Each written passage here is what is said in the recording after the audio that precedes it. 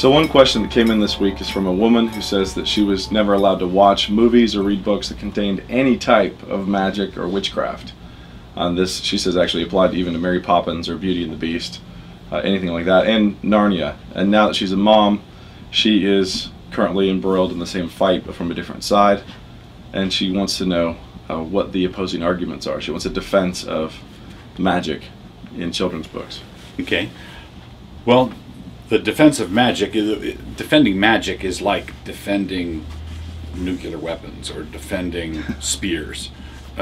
It's who's using it, to what end, and what point. So if you say you weren't allowed to read any books with magic in them, well, that takes out the book of Genesis, and that takes out the Gospel of Mark, and that takes out the Gospel of Matthew. And so what is walking on water exactly? Well, you don't solve the problem by saying, oh no, that's a Bible miracle. That's not magical. That's not magical. He's just walking on water. He's just raising the dead. Okay, in the biblical miracles, they don't wear a wizard's hat, and they don't do what they do. Their acts of power are for service, not for control, but they're acts of power that intervene in the world. And so the Bible's full of it. So that at the same time, the Bible also prohibits necromancy, and Isaiah talks about the wizards who chirp and mutter and that sort of thing. And so there is a type of wizardry and magic that the Bible is against and hostile to. But there's also a kind of magic that generally goes by a different name that the Bible's not hostile to. So if you define magic as an attempt to manipulate the world in such a way as to exercise power over other human beings, that would be objectionable. But science falls under the same heading. So and it's not surprising, because the origins of chemistry and alchemy were at the same time. They were it was the same fundamental project. So if you're trying to manipulate matter so that you can have mastery over other human beings, that's objectionable biblically. But to take the best illustration I think of a biblical view of magic can be found in Tolkien's Lord of the Rings. So you have the ultimate magical artifact, the one ring that binds all the other rings, and the good guys find this ring, and this is something that places it in distinction from Harry Potter. The good guys find the ring, and then the whole structure of the book is the good guys refusing to use the ring, and their whole mission is to destroy it. So even though Gandalf lights pine cones on fire and can make some impressive smoke rings and intervenes with power in different ways, the fundamental project that Tolkien sets before us, I think, is the most profoundly anti-magical tract in modern times. Magical in the bad sense. Yeah, you wouldn't say anti-magical so much as anti-sorcery. Yeah, anti-sorcery. So the fact that Gandalf, he's not really a wizard, but he looks like a wizard, dresses like a wizard. He gets called one. He gets called one. He's one of the lesser Valar, technically. But the point is that some people get spooked by that and say, okay, this is hocus pocus. Well, no, their whole project is to eliminate the kind of magic that is power hungry. Power hungry magic is objectionable. But the work of the elves in art and artifice is lovely. So the issue for magic is what is being done in the Narnia stories and who's doing it and to what end.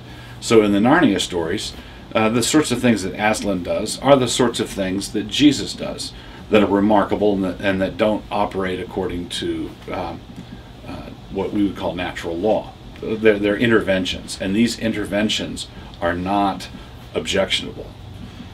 And even there, I think with Gandalf, unless I'm very much mistaken, you'll never see him mix a potion. Right. I can't remember a time when he prepares some sort of preparation or potion making or anything like that. It's all power that he has, the way a bird has the power to fly. Yeah, it comes out of who he is. Yeah. Good magic comes out of who the person is. Aslan has authority simply because of who he is. Gandalf has authority because of who he is. He's not. Gandalf doesn't go down in the basement to try to figure out an open sesame if I say it this way or that way. Yeah, magic, magic words and potions. Magic. Now there's words of power. There's words of power, and Yeah. there's there are things that are impressive that way, but it's not like you're trying to grab this, manipulate it, and then impose it on people. And that's what I think is objectionable in Scripture about magic. Yeah. I think that one of the most embarrassing things is that Christians react against magic in literature. Just Right. because we have the most magical book, which we allegedly take at face value, allegedly believe, Right. and then we proceed to act like the world is completely other than the world described by Scripture. Right. And one of the things that bothers me actually about one children's movie, The Prince of Egypt, the Exodus film, which is otherwise I think a pretty fun kids movie, is the fact that they impose an idea on the wizards of the Egyptian court, the magicians of Pharaoh, that they were doing sleight of hand. Right. It was David Copperfield magic. Right. They didn't really turn staffs into snakes, Right. but in Scripture they did. Right. They actually were able to do this, and then the difference was that Moses' snake could eat theirs. Exactly. Not that, that Moses wouldn't do it, and not that they couldn't do it. They could both do it, just Moses is more powerful. Right, and you have to ask, okay, given that Moses was not a sorcerer, and given that Jesus was not a sorcerer, what would you call what they did? Divide the sea, walk through on dry land, Water from a rock. Yeah. bread from the sky, or staple food from the sky, walking on water, turning water to wine, raising the dead. What would have been the word that went out through Judea when word arose that Jesus was coming? Well, they wouldn't think of him as a necromancer or a sorcerer, but it was most emphatically not pure enlightenment. Let's guide this by natural law. So I think Christians who are hostile to the wrong kind of magic throw out the baby with the bathwater. They throw out the miraculous in Scripture, and they lose a great deal. Well, even with Jericho, there's an actual ritual performed. Yeah. So they're given the formula what you have to do around the walls of Jericho, then the city's basically going to fall down. Right. And that's that's not even Moses doing it for you. Well, take another example of that. Suppose you had a fairy tale of a boy who went to Giant Land, and he had to walk around the Let's call him Jack. Let's call him Jack. and he had to walk around the giant's castle 7 times, and then shout, and then the castle fell down. What would you call that Yeah. in that story? Yeah, obviously it's a charm. It's, Right. It's magical. Yeah.